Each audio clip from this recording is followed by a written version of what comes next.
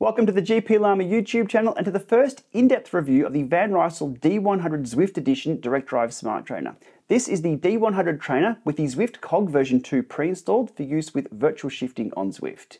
As this is the cheapest Zwift-ready direct drive smart trainer on the market, I was very interested to see how it performs. Does this trainer with its budget price and somewhat limited features result in a less than ideal experience on the bike that will leave you wondering, should you have spent a little bit more on a different trainer?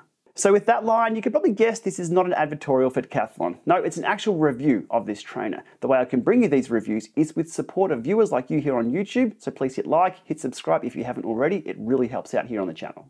And with that, let's get to the technical specifications of the D100 Zwift Edition. Okay, kicking off with what we'd expect from a direct drive smart trainer: support for sim mode, erg mode, has electromagnetic resistance. The connectivity is Bluetooth FTMS only, so no ANT+, no Wi-Fi, no wired connection. That also means no control via your bike computer for indoor workouts with no ANT+ FEC. So Bluetooth only for the D100 and D100 Zwift Edition. Bike compatibility out of the box: quick release 130, 135, also through axle bikes, including the Zwift ride frame. The Freehub is a Shimano HG Freehub, but that really doesn't matter because it comes pre-installed with the Zwift Cog V2 for virtual shifting, which works across multiple group sets. Power accuracy plus or minus 5%, maximum power 600 watts, and maximum incline of 6%. The calibration in spin down is manual. The app recommends you do it every 2 weeks or so it doesn't have auto calibration.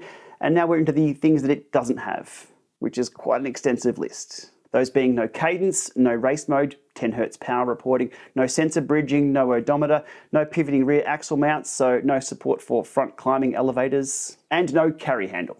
The trainer management app is One Lap Fit, which you can update firmware with, configure the settings, and it also has some basic control as well. So if you have no software subscriptions on something like Zwift, then you can still use this trainer for basic control with that One Lap Fit app. It's also where you perform your manual calibration or spin downs too. The unit weight comes in at just under 10 kilos and power is via mains power. So there's no question where this trainer is positioned in the market. It's very light on features and very light on price for a direct drive smart trainer. Speaking of pricing, online via Decathlon, Euro 299.99 and pounds 259.99. Now both of those include the Zwift Cog V2 pre-installed, the Zwift Click, and 2 months of Zwift for new users. Unboxing and assembly is as expected for a budget level smart trainer. You do have to do a little bit of work putting the legs on yourself after you read the manual to find out what goes where. The updated click also comes in the box. That's very handy. All the adapters and things and spaces to measure your bike if you need to measure out your bike. The legs themselves are labeled, and the trainer does come with quick release, which you'll need to convert over to through axle if you have a through axle bike. It doesn't come with the tools to do that conversion though, so that's what you get with budget. Saves them a few dollars not putting those tools in the box. Okay, legs on in just a few moments. Not as easy as the Jet Black Victory with the nuts actually being welded to the legs. It's a very good addition, I think. And we are good to go. Yep. See, labels done. Left, left, right, right. Can't get those two wrong. And once sorted out, Zwift Ride goes straight on. 142 through axle is the Zwift Ride requirement there. Quick sound check.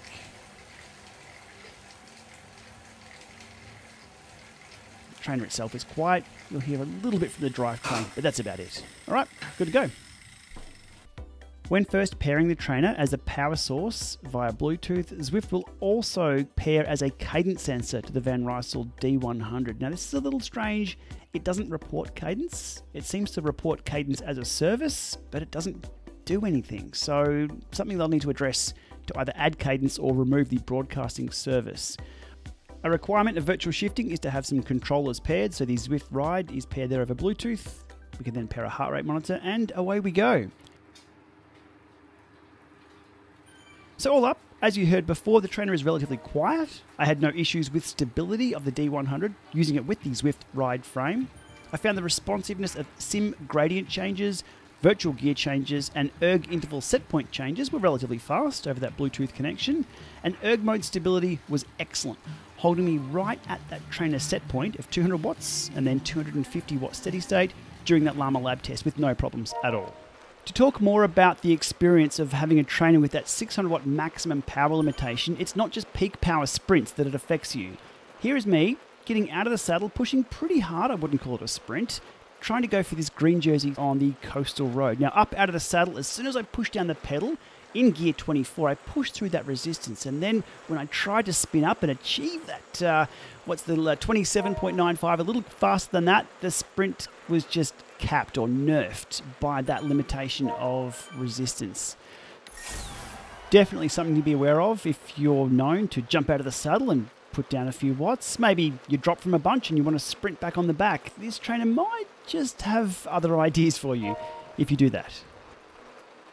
When it does come to all-out sprints, let's have a look at how the trainer performs with the side profile shot here. Just finishing off my 250 watt steady state in the Llama Lab test. Now the line on screen there is perfectly flat because it's doing erg mode smoothing. And once that pops out into sim mode, I'll do a maximal sprint. Once the gear changes, defaults to gear 5, I think it is. Okay, gear 24, I'm still spinning through that pretty easily, and it's up now for a sprint. Hitting 600 watts very, very quickly, spinning out within a few pedal strokes, pushing through, and the trainer then capping that at 600 watts. You'll see in the data sets in a moment what that actually looks like on the pedals versus the trainer. But pushing through that 600 watts, very, very easy to do if your sprint power is a little higher than 600 watts. Okay, from sim mode limitations into erg mode limitations, and something the Llama Lab Test protocol discovered about this trainer which was quite surprising, and that's its maximum set point in erg mode. My interval here is an erg mode step test, 2 minutes long, stepping up from 100 watts up to 635 watts, 15-second increments. You can see the trainer here in its working zone, its good working zone. Holding those watts just fine. My heart rate's rising. Well, it rises all the way through. It's a step test. And every 15 seconds, that set point is stepping up and stepping up. Okay, 410 on the pedals. That's all looking good. We'll go through this data in just a few moments about what it looks like with 2 power meters. But here's the experience on the bike. 410, about to step up to 480, 485, and the train is unable to match the set point sent to it by the control, that being Zwift. Topping out 445, 448, 446. We're about to go to another set point change. That then goes to 560. The trainer does not respond. I've hit that limit in erg mode, which is below that 600 watt maximum. It's going to step up again in 5, 4, 3, 2. It'll go up to 635 watts, and the set point doesn't move. So what I found over multiple ramp tests like this is that the D100 is limited in its erg mode set point. For a rider set to 78 kilos in game, that's all you're going to get out of it. Now, I'd mentioned rider weight because a lot of these specifications we see on the side of a box and on the spec sheets are based on rider weight of around 75 kilos, sometimes 70 kilos. So it could be that the trainer has the capability of holding a lot higher in erg mode for a lighter rider. Something I'll need to dig into another day. All in all, the overall ride feel of this trainer was fine. Stepping off the bike, I didn't feel any more fatigued than a normal training session. If a trainer has really, really poor inertia and I'm having to change my pedal stroke to generate the watts, I get off the trainer and I feel, well, terrible. Okay, now onto the data analysis of the D100 over 3 different rides. First up, my power meter of choice here as the trusted comparative baseline is the Asioma Duo power meter pedals. I now have over 900 data sets comparing Asioma power meter pedals to other power meters. They have such a good track record for what I do, and that's the reason why I use them here. Now, with power meter pedals being universally compatible with almost any bike, including the Zwift Ride for this testing, they were installed in under a minute. I set the crank length to 170mm, which is the crank length of the Zwift Ride bike, performed an initial installation calibration, and called it done. The auto calibration on the Asioma power meter pedals means there's no need to do any further manual zeroing, or as Garmin call it, calibrating before your rides. 3 data sets to go through with the D100. I'll try and keep it brief because it's been quite the journey over just 3 data sets on this trainer. Okay, Asioma Duo up against the Van Rysel D100 Warm-up performed over the first 10 minutes and then into the lower erg states, into my normal steady states. Now I'll skip over those for now to keep this brief, but what we can see on the screen is that it wasn't quite lining up as expected. Plus or minus 5%, and the trainer is, well, it's overreading compared to the pedals. The blue there, the pedals, which is exactly what I'm doing.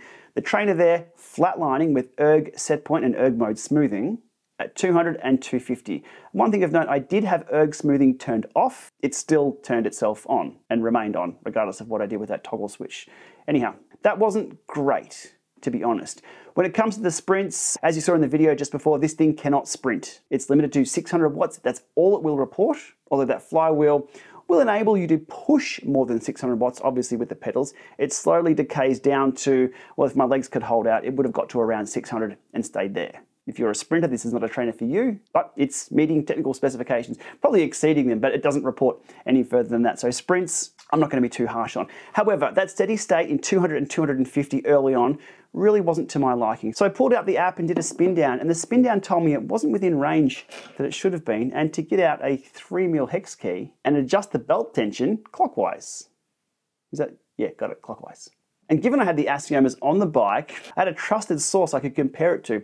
So over the next, what was that, 13 minutes it took me, I performed a number of smaller tests with manually calibrating with this. I wanted to know how close I could get it. Now this shouldn't be required out of the box, but the app told me these were the steps to take. I took them and got the trainer within pretty close spec. So first up here, not quite matching. Second one, now to truly mess with things, I actually turned it anti-clockwise to see if it would reduce the number, and it did.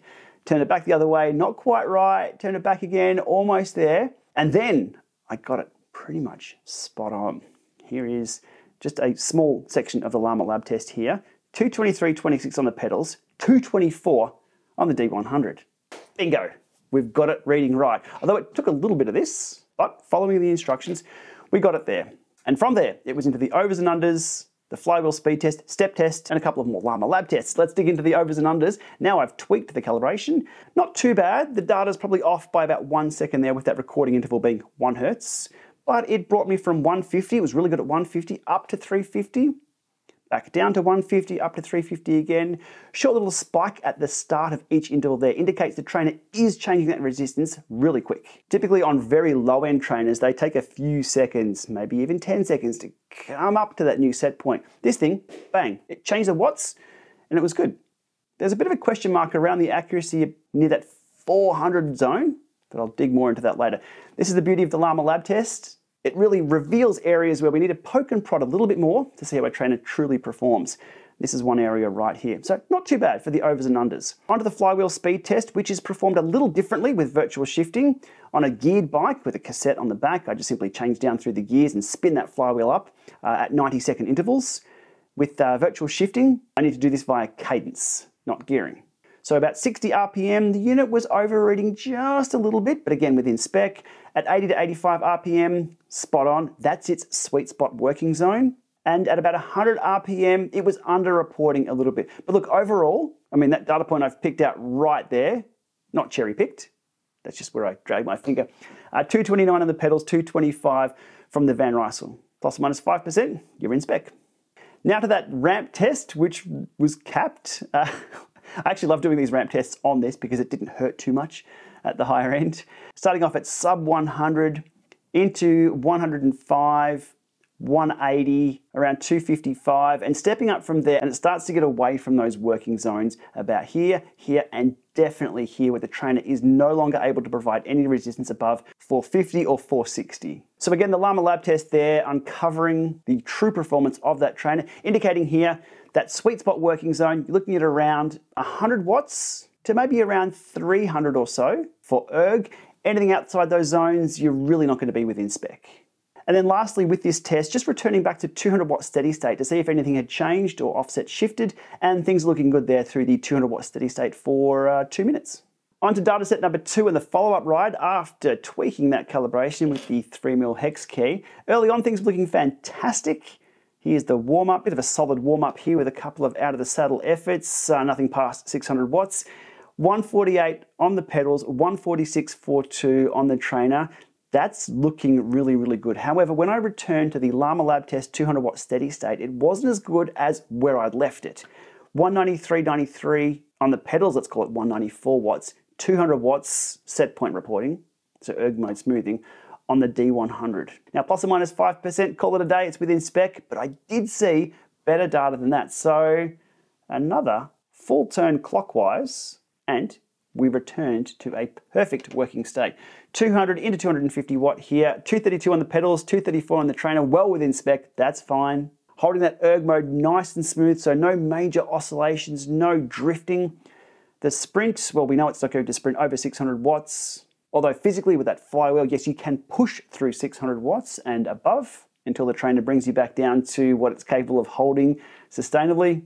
Into the overs and unders again, and looking a lot cleaner this time as I ride very smooth into those erg mode transitions. And again, this performs exceptionally well for 150 into 350, 150 again, and into the 450s, although not quite meeting that 450 set point up here. So those intervals at 450 are just pushing the limits of this trainer a little bit too much in erg. Flywheel speed test, 225 watts erg, changing the cadence from 60 to 85 to around 110. Same as the previous test, reporting a little over from the trainer here, pretty close to spot on. And the trainer reporting a little bit lower than the pedals during 110 RPM.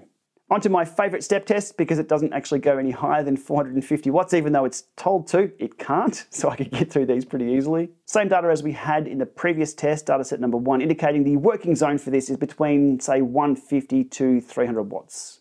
And finishing up, we'll have a look at just this sim mode section riding along through here. 182.96, 183, that's very close between the pedals and the D100. The data is obviously unsmooth, so it's very jagged here on screen, but all is looking pretty good, but it did require that second tweak of the belt. Which brings us to the third and final data set, a Lama Lab test short, with everything tweaked, everything working, and this, look, to be honest, this was phenomenal where things are at with this trainer now. A pretty solid warm-up with some out-of-the-saddle efforts, nothing over 600 watts. Starting off here, I'll grab this 196, 194, so what, within 2 or 3 watts there. That's a pretty good start to that session. Now it's in this third data set that I will dive into the 60, 80, 100, 120 watt erg sections. Now I put this section in as an indication of how this trainer works for people who aren't pushing massive watts. The answer is, it's not too bad. At 60, it's underreporting a little bit. 80, the same again. 100, trainer underreporting just a small amount, and then as we get to 120, it really starts to come into its own and into that proper working window. But overall, not too bad for those lower levels. It definitely was changing resistance levels. On a trainer that performs extremely poorly for this, you just won't see any steps at all, or it'll be wildly out, over, or under. That's not too bad. Into the 200 and 250 watt steady state. And if you were to tell me this was a budget direct drive smart trainer, I wouldn't believe you. 223.64, 223.10, that is absolutely brilliant. And also we're not seeing any major oscillations or any drifts up or down. Look, overall, when I'm smooth on the pedals, pedaling through that erg, the D100, bang, held me in that set point. Sprints, which is always amusing on this trainer because it's limited to 600 watts. Same as what we saw before, I can push over 600 on the pedals as that physical flywheel spins up, and it will slowly bring me back down to what it's capable of holding. Now just here, I kicked up the cadence again, so I accelerated the flywheel, and it gave me a little bit more on the pedals, but there wasn't much there. It eventually comes down to around 600. It's not gonna hold much more than that. So again, this is not a sprinter's trainer. Into the overs and unders, and yes, this is the third set of these we've had a look at on this trainer, but this is when it's optimally calibrated, and things are looking absolutely brilliant. So again, those little spikes at the start indicate that it is punching that set point change. It's not lazy, it's not laggy. Brings me up to 350 from 150 just fine. Again, 450 a little bit under, but we're just pushing outside the zones for that. Flywheel speed test, same as all the others. So it's good to see consistency there. My favorite ramp test, which caps out at 450 or 460 watts and goes no higher. Same data as before, sweet spot or the Goldilocks zone for this trainer between 100, 150, up to around 350. From there, you're getting outside that working zone. And returning back to a 200 watt steady state in erg to check if anything had changed, shifted, drifted, and no, everything remained the same. So 201.73 on the pedals, 200 on the trainer. To be honest, that was pretty impressive to see. Alrighty, so the D100 Zwift Edition pretty much meets my expectations when considering the technical specifications and the price. Look, if that power accuracy was as good out of the box as it is now with a little tweaking, I would have been a lot more impressed. However, that third data set does show what the D100 is capable of when optimally calibrated. Now, the one thing I can't answer though is the accuracy of any other D100 unit out of the box. Those maximum power limitations in sim seems to pretty much meet specifications, though I would have expected a little more out of erg mode, referring to that 450, 460 watt ceiling. Although any steady state effort over 400 watts in erg is going to provide a pretty good workout for most of us. Although the connectivity options are limited to Bluetooth only, that performed extremely well during my testing. I would, however, like to see cadence added or removed from broadcasting, as it might confuse new users in thinking that it reports cadence, they pair to it, and get no data. For someone looking to try Zwift for the very first time on a direct drive smart trainer with virtual shifting, this is going to be a pretty good starting point. However, if you're pushing some really good watts and want to dabble in some friendly Zwift races online, maybe compete for that green jersey sprint in-game during a free ride, you'll need to look at spending a little bit more money and consider something like the Jet Black Victory or the Wahoo Kicker Core 1 trainers. Now, the win here for Decathlon will be obviously their distribution and availability. The win for newcomers is the cost of entry, that being buying a brand new direct drive smart trainer, is lower than it ever has been before. So my wrap up on this one, the D100 Zwift Edition is a budget direct drive smart trainer with budget features that performs very well within its working window or within its published specifications. Although it's targeted at an entry-level cyclist, if you're not doing sprints or VO2 workouts indoors, maybe indoors is all zone 2 for you, then it's more than capable of doing that. Okay, we'll leave it there for today. If you have any further questions or comments, please feel free to drop them in the video below here on YouTube, and I'll do my best to get back to you. And with that, thanks for watching.